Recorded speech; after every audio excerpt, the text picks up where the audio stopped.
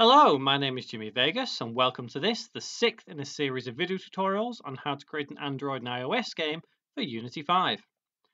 So this episode we're going to focus on writing some scripts for keeping score. This also involves us using some GUI to display our score on the screen. So first things first, what we're going to do is actually set up our GUI itself.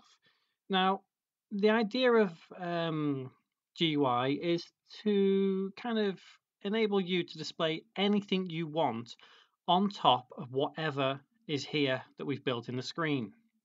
So if we go to Game Object, go to UI, and let's go to Text. Let's put this text over here, and let's just type in score with a colon and 0. Now if we double click this text here, it will zoom right out of this particular scene. There we go. So you can see that we have score there. This big white rectangle right here represents our screen. So if we want our score to be in the top left of our scene, all we need to do is over here where it's got rect transform, you'll see here center, middle, and this is called an anchor. If you click on this and click on this one, this will anchor the position of your score to the top left corner. If you want it in the top right, you would use this one. Center, you would use this one, and bottom, you would use them. But for now, like I say, I'm going to use top left. So make sure you have this one clicked. Next thing you need to do is zero out the position. So pos X is 0, pos Y is also 0. And you'll see that it's now moved up here, dead center of the anchor point. So our next task is to move this into a place where we feel comfortable, where it looks at least somewhat decent to be a score. So I'm going to bring it down and across to about there. So whatever the size of your window now, because it's anchored to this top left position, it will always display just below and just across from your screen. So it will always display in this position. Let's move it back just there. Okay, next I'm going to change, let's change the font size to, change it to 20, so it's a bit bigger. Let's click here and have it bold. I'm not going to change any of the alignment options just here. We'll leave that as they are. We won't worry about the overflow. All that means is that once it gets to the end of the width of the box, it carries on to the next line. So if you leave it to wrap, it will carry on. However, you can go to overflow and it will just carry on, but it will be invisible because the box itself ends here at 160. So let's leave it on wrap. Same with vertical overflow. Same principle applies. Color, I'm going to set this as a white color, so it's a bit more visible on our screen. So if we press play now, we'll be able to see, because the background is so dark, it just means that we can see our score a bit clearer. Let's rename, so right click, rename, let's call this, just call it score, something nice and simple. Excuse me. So now we have the basic setup for our GUI. We don't really need to go into too much detail. I'm not going to delve into font styles at this point. We might do it at a later point. If you've played the Keep Flying game that we have on our Game Studio website, you'll know that the font itself is different than Arial, but we'll get into that at a later point. So we're going to write a script now, which will keep track of our score. So as we're flying along, our score increases. So to do that, make sure you're in the scripts folder, right-click, create, JavaScript, and let's just call this scoring system. And let's open that up. For me, MonoDevelop, or for you, maybe Visual Studio or MonoDevelop, whichever one you have, makes no difference. So this script is going to be something that we need to reference from other scripts as well. So you need to delete everything it gives you. And the first variable that we need needs to be a static variable. I can't remember if we've done static variables in this series. I don't think we have. So a static variable in this case is something which can be referenced from another script. So previously we've stated variables. For example, when we did the star rotation, we did var speed. The speed function, or the variable I should say, can be used in any of the functions in that same script. However, if you try to use that speed function in a different script, you cannot do it. It needs to be a static variable to do that. So for that, you type static var, and let's just have this one as the score. That will be of type integer, so int, and semicolon. So this particular variable will keep hold of the score that we have set. The next variable that we need to use is one which will display this particular score. So it will need to interact with the GUI that we've just created. So we need var. This doesn't need to be a static one because this will only ever be referenced within this script itself. Score display, and that will be of type game object. And remember, case sensitive when you're doing your script, so it's capital G, capital O on game object. And don't forget your semicolon at the end. So what I'm going to do now is I'm going to go on this line and I'm going to put function start, open close bracket, open curly bracket. I'm going to leave a couple of lines and I'm going to close. So I'm going to ignore this function just for now, and I'm going to go further down, and what I'm going to do is I'm going to create my own function. In this case, we're going to call it, let's call it add score, open close bracket, open curly bracket. Now, this is a function that we're creating ourselves, and it will be something that we reference in the start function in just a minute. It will all make sense anyway. What we need to do is let's do the score plus equals. Now, the reason we put plus equals is because whatever number we put after this makes it add itself to whatever the value of the score is currently equal to. So let's say 5 for now, and then colon, and then what we need to do is display our actual score. So we need to reference the game object variable that we set earlier. So score display, and we need to get component of that particular object. So dot get component,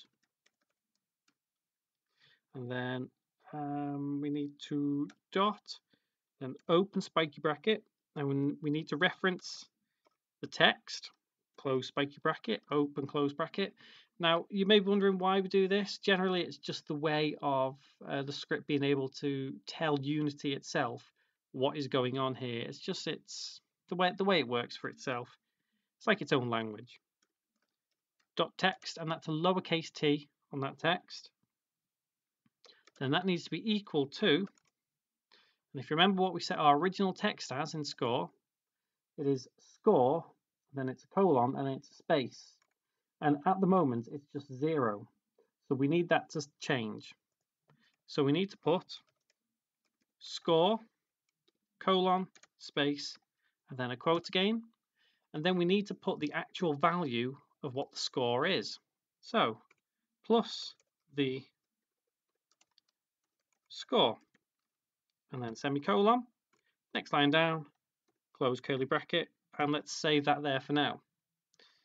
So as this stands at the moment, this won't do anything. Although it's adding to the score in the add score function, we're not actually invoking this add score function at all. So we need to do something in the function start called invoke repeating. And all this does is it kind of allows the add score function to be repeated after a certain length of time and how many times in a second, for example, it can be used. So we need to put invoke repeating, and then open bracket, and here we need to put in quotes the name of our function. In this case, add score, and then close quote, comma. Now the next number is how long you have to wait before this particular line or function starts for the first time. So if we put, for example, 1, then it means that after 1 second of this script starting, it will start add score. So then you put your comma, and the next one is how often it will start from then. So in this case, let's do 0.1, close bracket, semicolon. So what this line is doing is after 1 second, which is just here, it's starting add score. Then after 0.1 seconds, it's repeating it. After another 0.1 seconds, it's repeating it again.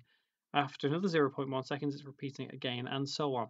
So it infinitely repeats at this time interval. So let's save that now. Head back into Unity. Game object, create empty. Let's right click, rename, and let's call this something that we can relate to. So let's call it Scorekeeper. So it's an object that we'll put this scoring system on. We need to, I've just noticed down here in console, we have an error. It says, did you mean UTUI.text? You may get this error. What you need to do is at the start of your script, you need to import unity.ui. Save. Okay, that's, yeah, I've not done that quite right. My apologies. Let's try that again. Import in fact, let's get rid of that, save it, and let's focus on the error itself. So we need to import unityengine.ui. It says not unity.ui. So import unityengine.ui, semicolon, and save. Head back in. And that error has now cleared. Sorry, that's my fault. I should have mentioned that first of all. All this is just importing the script, what it needs when using text down here, this particular line. And when I first tried to import it, put unity.ui, I forgot the word engine. So it is import unityengine.ui. So if you do get that error, you need to put that line of code just there. So let's save that again, head back to Unity. You need to then drag and drop scoring system onto Scorekeeper. And you can see over here, you've got the score display non-game object. So you need to drag and drop your score text, which we created earlier in this tutorial, drag and drop over here. Now let's press play and see if this works. So you can see the score going up, even though we're still off the edge, we ran out of space, the score is still going up. So you'll notice it doesn't start instantly. It waits for that 1 second before it begins. So if you want it to begin instantly, you could put a 0 there. Save, back into Unity, press play, and it should start pretty much straight away, and it does. So I always like to have the 1 second there just to give a bit of a buffer, so it makes a bit more sense. You can have that as maybe half a second, 2 seconds, whatever you want. We may change that later on depending on how far we go with the scoring system itself, because in the next tutorial what I want to do is, you remember when we created this star? Well, my intent is when we fly our rocket, we're going along, we're earning our score. Next tutorial, we're going to put a trigger on here, so when we collect our star, it gives us an extra, say, 500 points. So the next episode is going to be all about triggers. So the first one we're going to do is on the star, and then we're going to work on a planet and probably deal more with the canvas and the UI to create ourselves a death screen. So we crash into, say, this planet, we get a death screen. From there, what we're going to do is we're going to expand all of our level, and then eventually we'll get to a point where we can randomly generate the rest of the level that's ahead of us without needing to worry too much. So if you want to do something as an exercise, just to make sure your score is working quite nicely, you can take this for now, your background, and your invisible ground and roof, and just drag them further along or expand them, or just create duplicates of them and carry on and see how far your rocket can go. So for example, if we press play now and keep our rocket flying nice and high, about there, you can see that our score will always carry on. If you want to do a different scoring system, then that's entirely up to you. You don't necessarily have to put 5. You could put, let's use an example of 100. Save, and I've closed that by mistake, but it's saved anyway. Let's get that open again. So that's, just did say 100, didn't it? Yep, so 100. You have whatever scoring system you want. If you don't actually want a scoring system at all in this respect, only if you collect something, then you can just leave this as 0 for now. But this script is still essential because it does still keep track of your score. So one last example before we go. If we have that as 0 and save, your score will never increase.